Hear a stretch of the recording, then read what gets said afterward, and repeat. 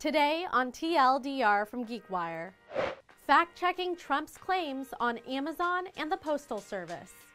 Uber and Lyft rides could become more expensive in Seattle. And a visit to one of the last blockbusters in the US. From GeekWire, it's TLDR, your daily rundown on all things tech. Hey everyone, welcome back to the show. I hope you had a great weekend. In case you missed it on Saturday morning, President Donald Trump continued to tweet about Amazon. His tweet said, "It is reported that the US Post Office will lose $1.50 on average for each package it delivers for Amazon. That amounts to billions of dollars." The failing New York Times reports that the size of the company's lobbying staff has ballooned, and that does not include the fake Washington Post, which is used as a lobbyist and should so register. If the post office increased its parcel rates, Amazon's shipping costs would rise by $2.6 billion. This post office scam must stop. Amazon must pay real costs and taxes now.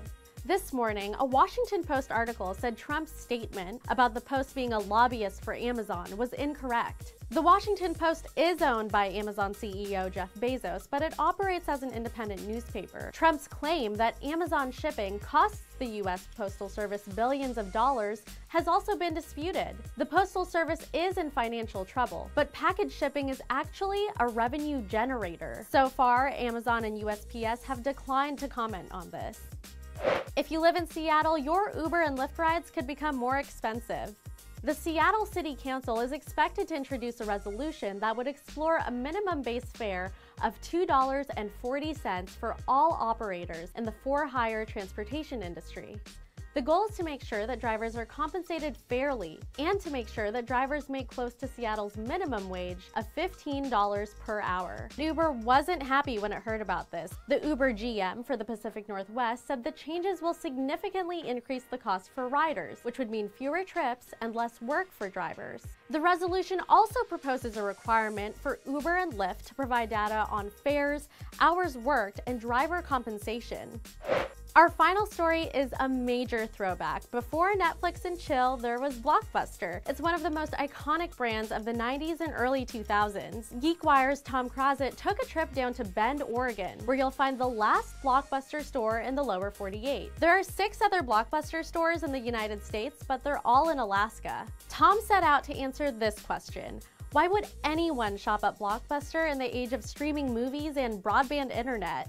He spoke to some customers at the store, and almost everyone uses Netflix, or at least rents DVDs from Redbox, but they all like the personal touch that you can't always get through streaming. At Blockbuster, you'll meet a staff of people who care about movies, and the Blockbuster in Bend is also locally owned. For some, the movie selection at Blockbuster was a major selling point. Although Netflix has almost every major TV series available, old classics are really hard to come by. Another selling point, Blockbuster's kettle corn. You can read more about Tom's experience on geekwire.com. As promised, we went through all of your emails for last week's trivia questions, and if you're new to the channel, last week we launched a giveaway for a pair of Apple AirPods and asked our audience to email us with the answer to the following question. A protest group in Seattle has frequently called on Starbucks to make their cups more sustainable.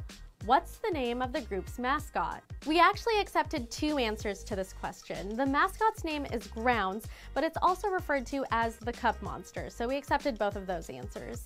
And our winner this week is Dave Verini. Congratulations on winning GeekWire's first giveaway on TLDR, Dave. We'll send the AirPods to you soon. This won't be our last giveaway, so make sure to subscribe to our YouTube channel and follow us on Facebook if you haven't already so you won't miss the next one.